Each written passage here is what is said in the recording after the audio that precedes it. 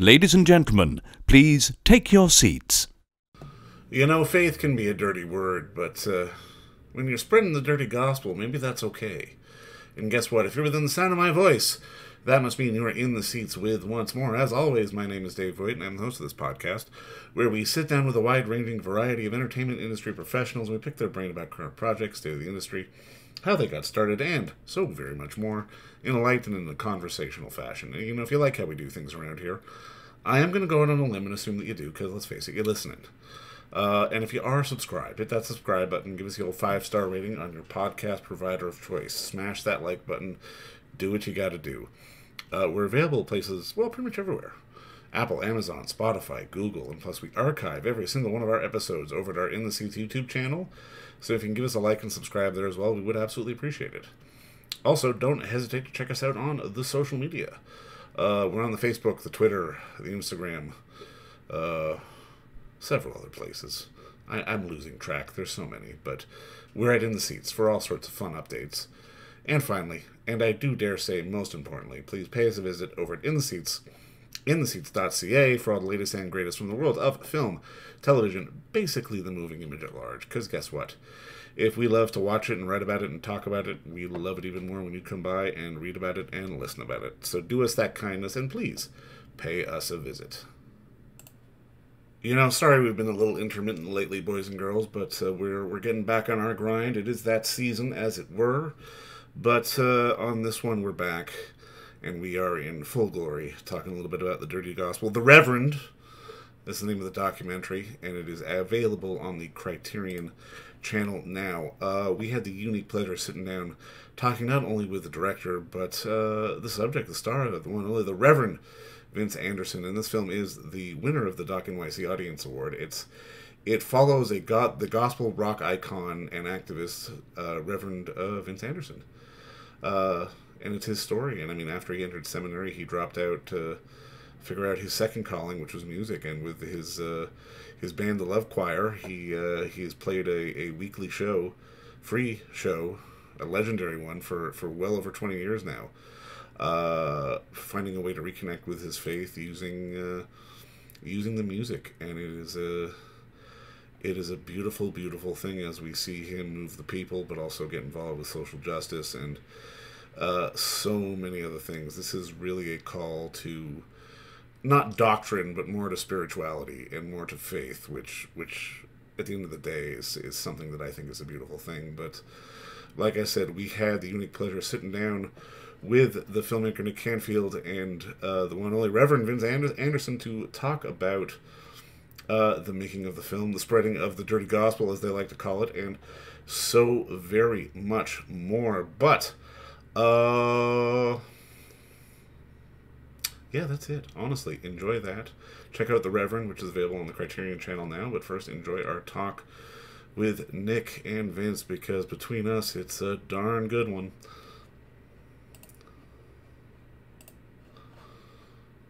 All right. Well, boys, I mean, just to kick this off officially, I mean, Nick, Vince, first off, just thank you so much for the time today. And I mean, congrats on the film. I absolutely loved it. Oh, thank you so much, man. Thank you.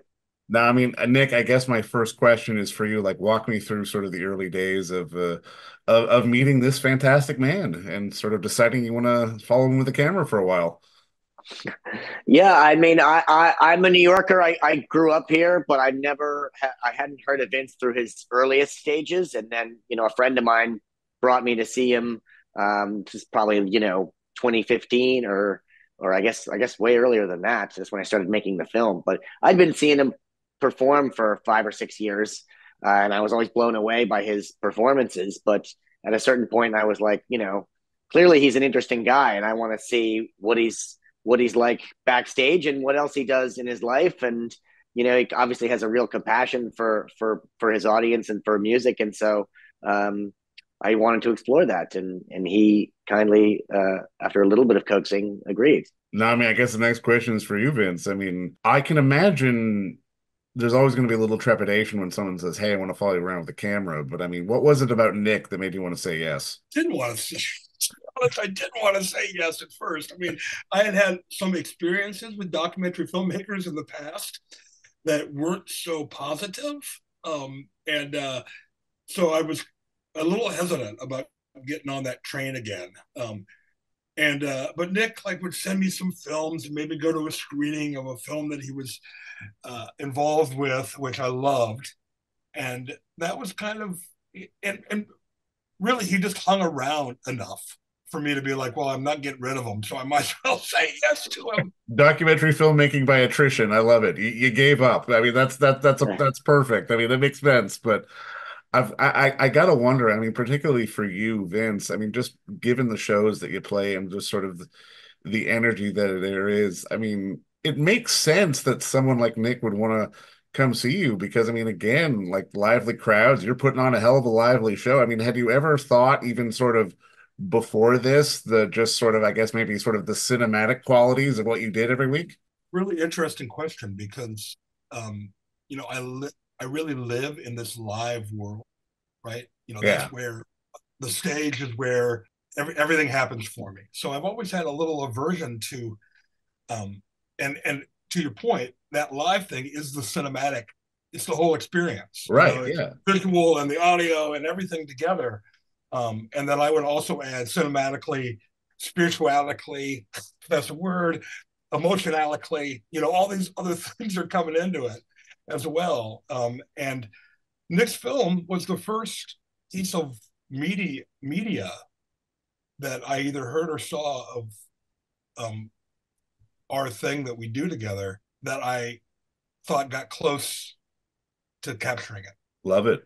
Yeah. Love it. Now, Nick, I'm curious, like, was it hard to get people together to sort of sit down and talk to this man? Like, how long was this entire process of you like cobbling together footage to make this film? It was several years. I mean, I was filming for about 5 years, and I come from that like observational cinema verite school. Well, I used to work for Albert Maysles, if you know the Maysles brothers, Yeah, of who made course. Grey Yeah. Gardens and Gimme Shelter and all that. So you know, you really have to just be there and Yeah. come in without an agenda for what the story is. So it required a lot of. I knew it was going to be a long haul. Maybe I didn't know it was going to be that long, but yeah, there's hundreds of hours of footage, and you just have to be there. And I was there in a lot of shows, and I was there with Vince doing a lot of other things that he did, and it took a little while, I think, and that's part of the reason why that works. It takes a little while for you to really get comfortable with somebody with a camera there, and you know, so that really took, I would say, like a year and a half, and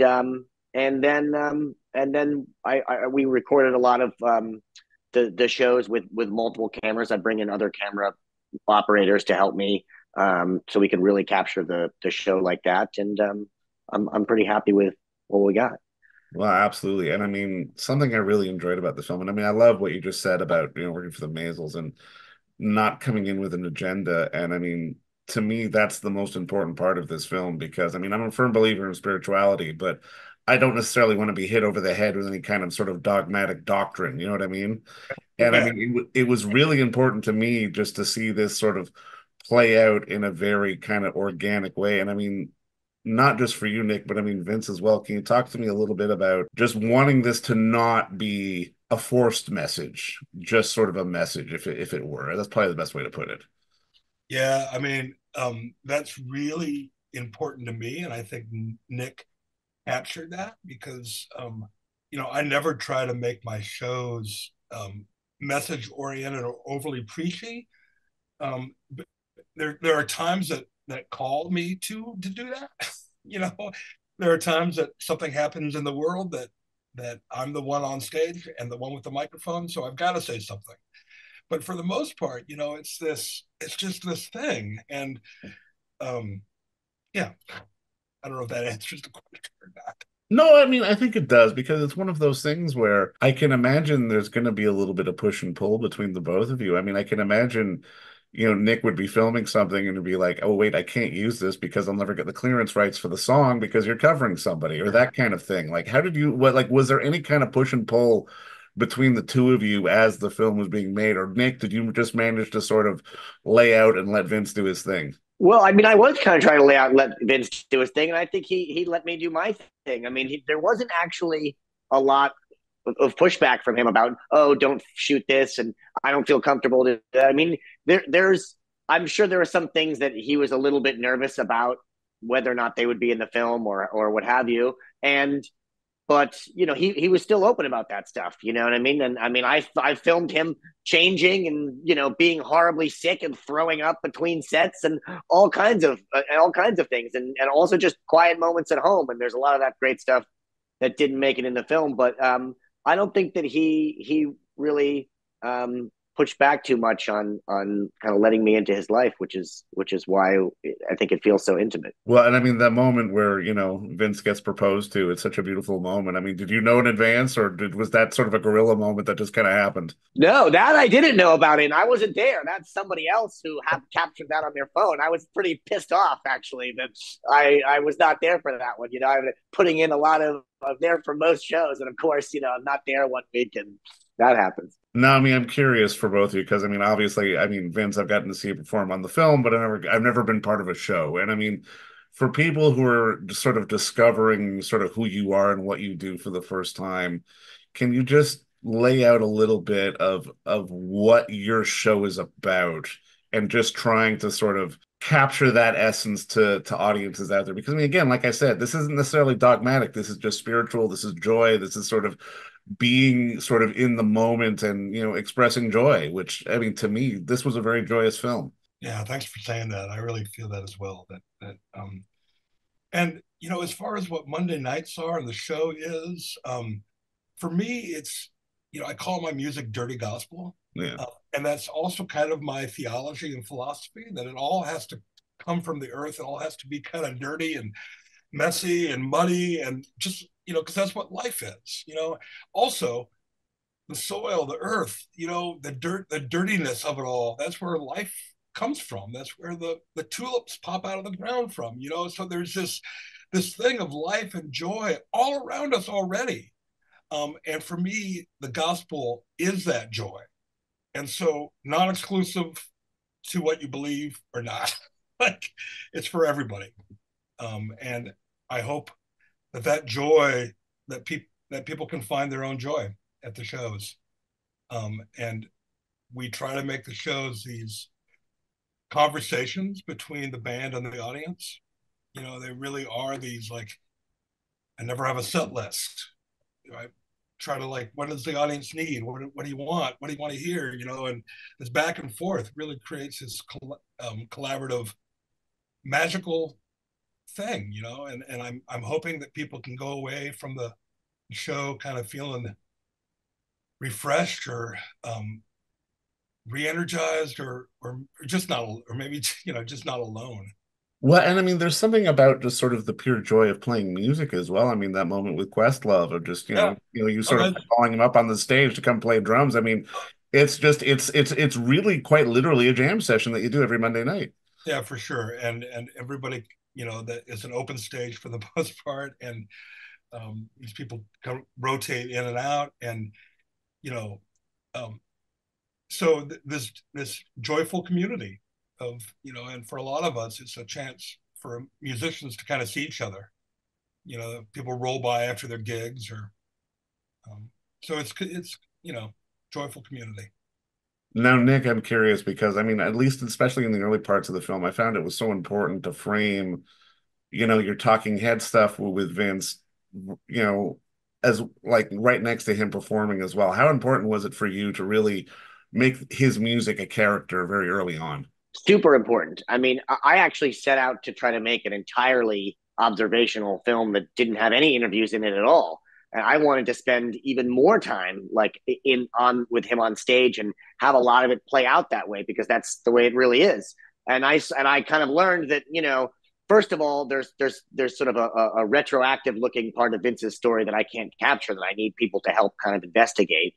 And I also figured out that, much as I might like to, most people aren't going to want to watch like a nonstop 3-hour concert like film of Vince's amazing music. I mean, he's got so many songs that are 15 minutes long. You could just have it be a lot of shows, and I think that would be great. But at a certain point, actually, you need that break from the music sure. And going into the rest of his life and other things that he's doing. And so I actually found that it was surprising that I had to limit the amount of music that I wanted to include. At the end of the day, Nick, do you feel like you've managed to sort of, I guess, appropriately spread the dirty gospel of Vince Yeah, I think so. I mean, I hope so. I'm glad to hear that Vince feels like it accurately represents, a Monday night. And I think, this is the beauty of film as a medium, is that we can, Vince, it can't be everywhere at once, but the film can be. And so hopefully we get even more people who get exposed to him that wouldn't otherwise. Yeah. Vince, how do you feel about sort of being on this different platform? Because I mean, again, having a residency for 20 years in one spot in New York is one thing, but now you're bringing your residency into homes all across North America, basically. Yeah, which yeah, feels, weird on one level, but it also feels great that similar to what Nick was saying, this opportunity to take this little room, right, and share it with with a lot of people. And I'm hoping that it does translate for people and they get that. Um, and yeah, so and as far as whatever's next is next. We'll see. Now, I mean, this is something I want both your perspectives on, but I mean, Nick will go first. Obviously, the moving image is a beautiful thing. It's a great image. It's a great thing for storytelling, and also you can say the same thing about music. But when you put them together, like you have in this film, it hits a different level. And I mean, I'm kind of curious from your perspective, what is it about the marriage of the two that makes for such compelling storytelling? Well, first off, and thank you. I appreciate that. I don't know. There is definitely a certain special place for music documentaries that help you really capture it. I mean, I guess it's the sense that it's the same thing that we get from being in a live show. I mean, like, by most live shows you go probably aren't going to sound as good or as pure as the recording studio, Yeah. record that you get. But just the feeling, the immediacy, the veracity of it being live and it coming straight into your ears, has that feeling. So when you see a music documentary, I think it gives that same quality, but we are able to kind of make it more cinematic than just you standing in the audience. And so I think that's what it is. But maybe Vince has got another idea about what the feeling that it is that it's able to convey. Yeah, I would add to that. There's something that Nick captured not only with the sound and the stuff, but the look of the film feels a lot like my aesthetic, like. And so there's an invitation into this to how I kind of see the world as well. And I think that's a really interesting place for the audience to jump into. No, absolutely. And I mean, just in seeing you perform, and I mean, this might be a bit of a tired comparison, but I mean, I think it's accurate. Like seeing you perform also almost reminded me of Levon Helm in The Last Waltz. Just sort of him really like throwing himself into his music with such sort of physicality. And I mean, there's something about that is so engaging as a viewer. And I mean, just to start putting a bow on this, I'm kind of curious because obviously, Nick, Vince, I mean, this film is now sort of going to enter the pantheon of rock music documentaries. I mean, is there anything that, early on, I mean, especially for you, Nick, that maybe was sort of an influential piece that we like, damn, that got me into this, or I enjoyed that. Like, talk to me a little bit about sort of your birthing into sort of rock docs. I mean, the Last Waltz is definitely a favorite of mine and an influence. I mean, there is a Maisels film, "Gimme Shelter," Oh, of about course. the Yeah. concert at Altamont, and so that's another live concert film. And so yeah, I mean, I started out kind of wanting to make a concert film, and I've also seen some other smaller music documentaries. It's one thing to make a music documentary about someone that is famous already, which is the vast majority of music docs. People, they have released many albums and have a large following already, whereas Vince is more like locally famous, and so it's actually harder to kind of get people to care. So I've seen some other films, including one about another local musicians called Satan and Adam. They were street musicians, and I thought that that was an opportunity for me to be like, well, that was a great film, and if people can care about these two random street musicians that no one's ever seen, then I know I can make a film about Vince that everyone will really want to see. So I don't know. Sure. What about you, Vince? Yeah, I would say that the Last Waltz and actually to tomorrow, Friday, March 1st, we're also releasing the soundtrack record Oh, on all platforms. Fantastic. And a vinyl pre-order will be available on Bandcamp as well tomorrow. But when we were putting that together, there's studio and live stuff on that soundtrack album, and it was I really liked it. That was inspired by the Last Waltz soundtrack, and what they did with the state with Love it.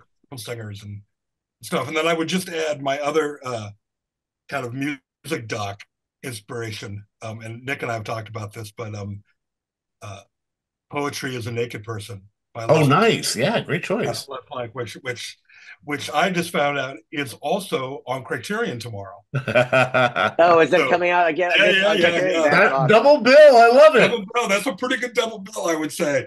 Yes, Les Blank's films, all of them are a big influence on me, and I'm very happy that we get to have a double feature on Criterion with some Les Blank. That's fantastic. Yeah, and I still like Nick, unlike Russell and Right, that relationship did not survive to make. No, it did not. No, you're absolutely right. But I mean, guys, I'm so happy you guys are at launching on Criterion tomorrow, and I mean, I'm so happy to be able to talk to the both of you, and I'm glad I could help in my little small way to spread the dirty gospel and get people to watch this film. Man, it was a lot of fun. But again, thank you both for the time today. I really appreciate it. Thank you, Dave. Appreciate it. Absolutely. Thank you so much, Dave. Really appreciate you helping to spread the dirty gospel. Absolutely. All right, bye, guys. Talk to you soon. See you, Apostle Dave. And don't forget to visit our friends over at Bay Street Video for all your DVD, Blu-ray rental, or purchasing needs this summer, as they are still open for curbside and some mailing delivery as well. Over at 1172 Bay Street, Toronto, Ontario, Canada, you can give them a call at 416-964-9088. That's 416-964-9088. Or send them an email at baystreetvideoto@gmail.com for any of your DVD and Blu-ray needs.